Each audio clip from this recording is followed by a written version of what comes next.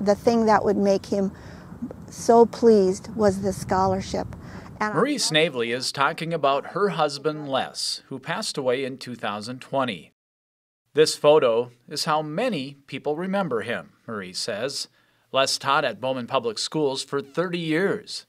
His legacy lives on in many ways, including the Les Snavely Memorial Education Scholarship offered through the North Dakota United Foundation. Les was instrumental in that foundation, which started out with only a few dollars, and he was adamant about it and was so proud of it. And what a way to remember him. Marie, a former art teacher in Bowman and Rame, keeps herself busy painting and cycling these days. The exercise helped her emerge from depression as Les's health failed. Exercise gave her renewed energy for art. She's working on this 140 by 18-foot mural just off Main Street in Bowman. Her work is on display at the Bowman Public Library, and she recently completed these plein air paintings of Fort Lincoln State Park as an artist in residence this summer.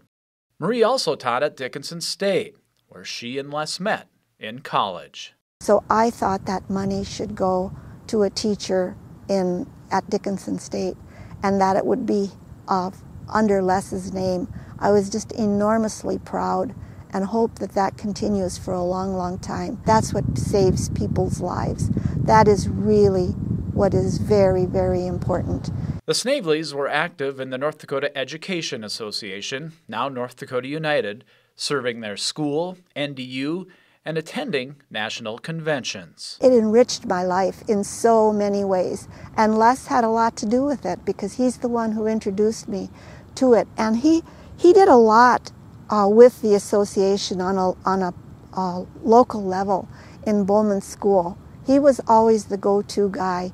Their involvement opened many doors that they hope to help open for others.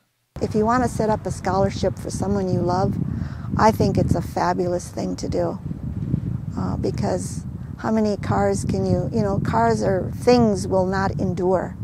That's the thing, because things are temporary and they're not important. Marie encourages others to consider setting up a scholarship to honor someone they love and to help educate future generations. Life becomes rich with education, becomes richer. It's not the only path, but it's a very lovely path. In Bowman, I'm Tom Gerhardt for North Dakota United Communications.